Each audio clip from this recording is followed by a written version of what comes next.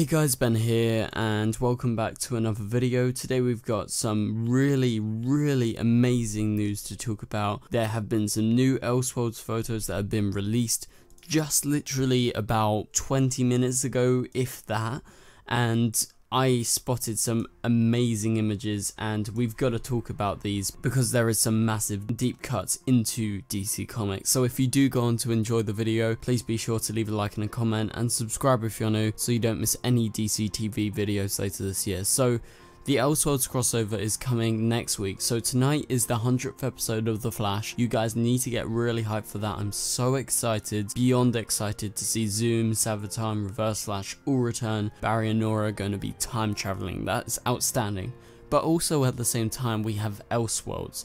This is shaping up to be a very mysterious but very jam-packed crossover full of amazing things to look forward to. And so they released some new photos. I picked out the best photos, but the first photo I want to go over, and this is the main thing that I was so intrigued by, is you can see this photo of Nora Freeze. What do you see on the left? You see Bane's mask. Bane. They have confirmed that Bane exists in the Arrowverse. Without there being a mask there, we don't know if this character exists. Same thing for anything. Yes, it may be just an Easter egg, but the fact that this mask is most likely somewhere in Gotham, this confirms Bane exists in the Arrowverse. Maybe we'll see him sometime in the future, but this is basically really similar to the Dark Knight Rises mask. This excites me so much. I'm a massive Bane fan.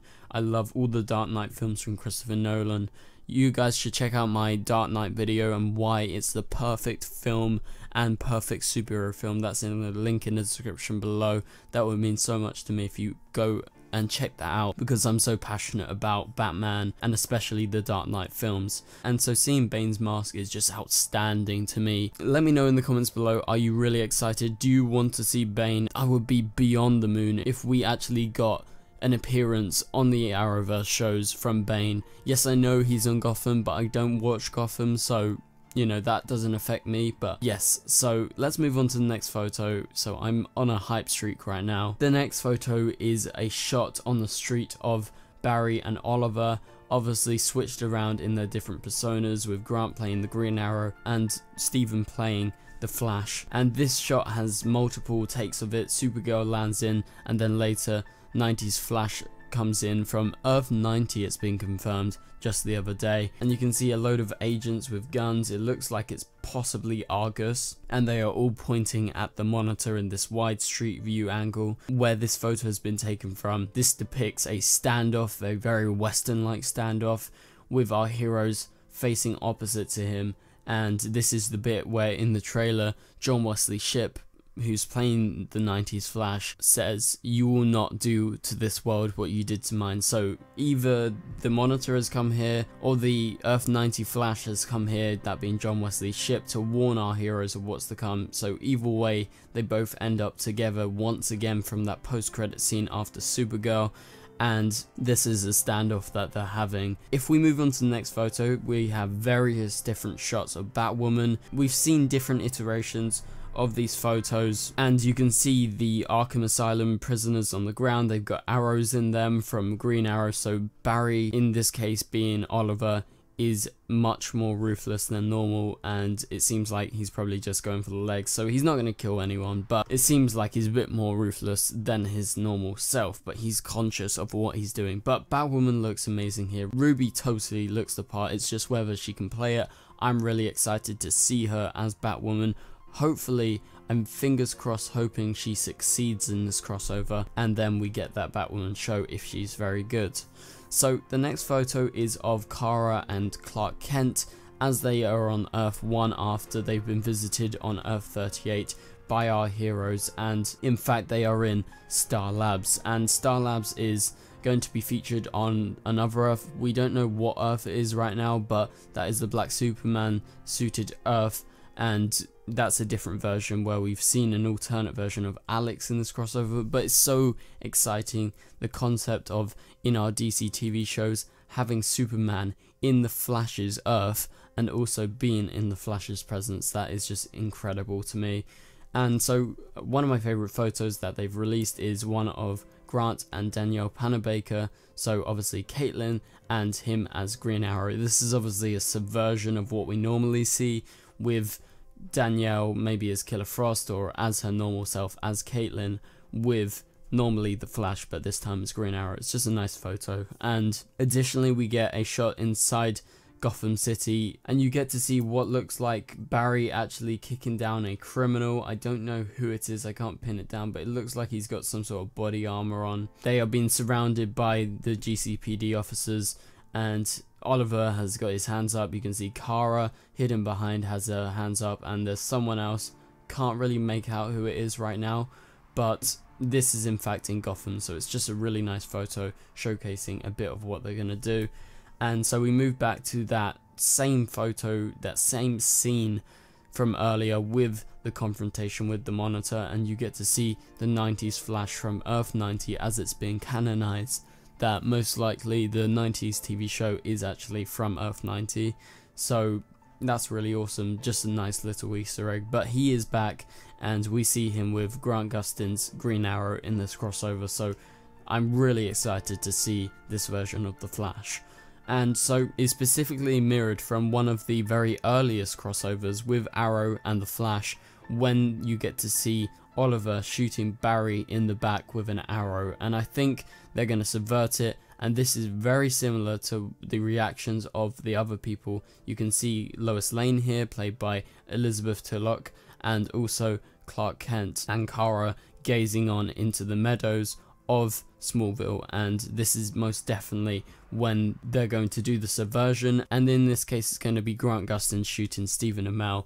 And so we move on to the next photo, and the next photo showcases Stephen in what looks like to be episode 1, so the Flash's episode, and he's got the Flash ring on, and this is in Barry and Iris's apartment, so this is very early on, and it's when he realizes, oh shit, I'm the Flash.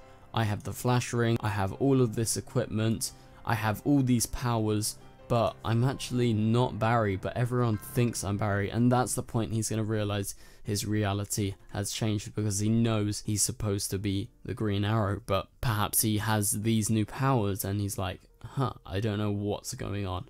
And so essentially those were most of the photos. So there's some other photos inside Star Labs with Cisco, and they just showcase the characters in the crossover, so there's nothing too special about some of those. Additionally, there's some other singular photos of characters like Clark Kent, so just shining the light on how big of a character Superman and Clark Kent is going to be in this crossover, especially now we've got those posters, which feature a lot of new teasers for the crossover. So after this last photo that I'm going to be breaking down, which is a really nice photo that has just been released, we're going to be quickly talking about that new poster that was released just yesterday. So the last photo that has been uploaded is a different version of what we saw in that behind the scenes photo the other day from Stephen Amell, and this is on GCPD, and you can see they have cornered off the bat symbol, and it seems like maybe the bat symbol is on, and this is a scene where you can see Grant, Stephen and Melissa obviously playing Kara, Barry and Oliver, and they are in Gotham, and they are trying to get the help of Batwoman, most likely, because why the hell would they actually be there with the bat symbol if they're not trying to actually get someone from the Bat family to help? So that is really exciting. Now let's move on to the poster. So the poster for the crossover is really nice, and although it is not without flaw, it is rather incredible. It's a nice homage to the Avengers poster if you look very carefully and compare it. But from left to right, I will explain what's going on. So we get a first look at Amazo. So Amazo is going to be featured a little bit in the crossover. He's going to be one of the villains. You can see Stephen Amell as the Flash. You can see an older reused version of Cisco as he's got his Vibe suit on, and you know, Vibe is retired right now. And you can see Iris in the background, and this awesome new different iteration of Killer Frost with her returning, so that's so awesome. Also, you can see above the Wayne Tower and the bat symbol, and additionally as you go along you see Grant Gustin as the Green Arrow, and John Diggle, Felicity. I think Felicity's is reused from one of the old posters. You can see the Monitor, a new look at Batwoman, And as we head towards the right of the screen, you can see black suited Superman in this very menacing pose as he looms in the background, and Supergirl standing next to Clark Kent as Superman, and also Lois Lane holding a hammer very similar to Thor's hammer. So this is incredibly awesome. There's so much to look forward to. So thank you guys so much for watching this video. If you did enjoy this video, please be sure to leave a like and a comment, and subscribe if you're new so you don't miss any DCTV videos later this year. So I will see you guys later. Goodbye.